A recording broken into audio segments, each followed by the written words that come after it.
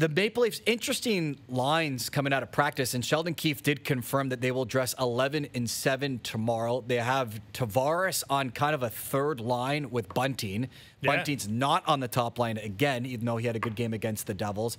Luke Schenn's still in Vancouver, so Gustafson's there. But and we're showing the lines now on TSN 4. Yeah. They're keeping the Lafferty, Yarncroke, Nylander line together because I guess Sheldon Keefe liked what he saw against the Devils, but give me a break. It comes back down to like, how would you feel as a forward going with 11 and 7? I love it as a forward because if you're a top end guy, it really doesn't affect your game plan whatsoever. But I don't even know if that's for real. I mean, put William Nylander back with Michael Bunting and John Tavares, or put Bunting back with Matthews and Marner. And I don't know why that looks like that, because the bottom 6 guys, you're just basically mixing and matching and looking for some kind of third line to go out there. And then you just don't offend the other 2 guys and give them some spot duty. So I love the way that they're creative, and Sheldon can look at some different options for different scenarios.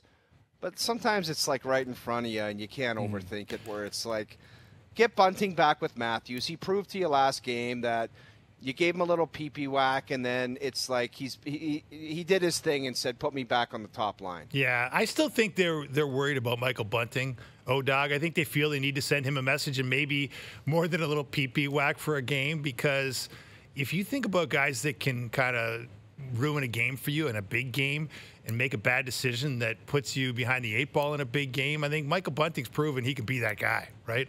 Like maybe one too many times this season in terms of undisciplined penalties. And I get it, Feschuk, but it just seems like for some of the forwards and some of the key guys that, and we've talked about his obsession with the refs and yelling at the refs, yes, and how he has to channel his intensity into the opponent and just have hockey intensity instead of the nonsense of yelling at the refs.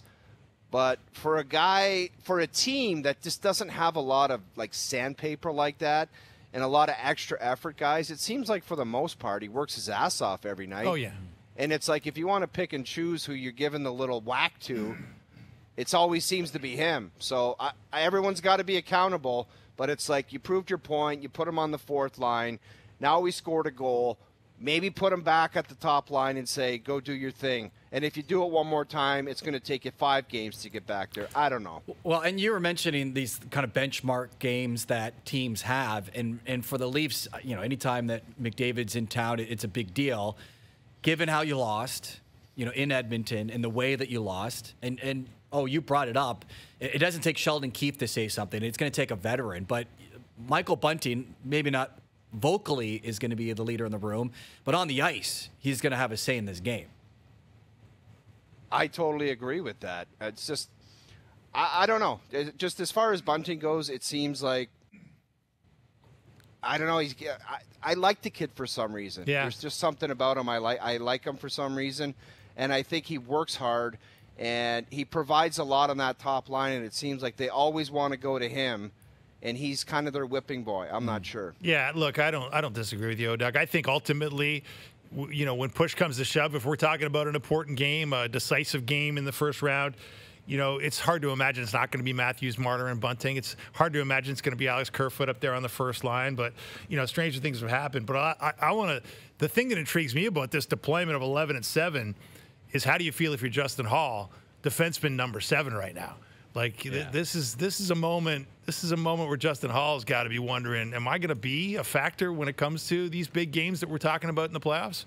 That's a competition I don't mind, Feschuk. It's like you want to talk about guys that should be working their rear ends off to get a spot in that lineup. You've got it right now. They always toss out internal competitions, and a lot of times it's nonsense because of contracts and where guys are slotted. You're just not beating a guy out of a spot. But right now, you have a chance to beat a guy out of a spot and show how badly you want to play against the Tampa Bay Lightning in the first round with what you're going to do here in the last 10 or 15 games. Yeah, well said.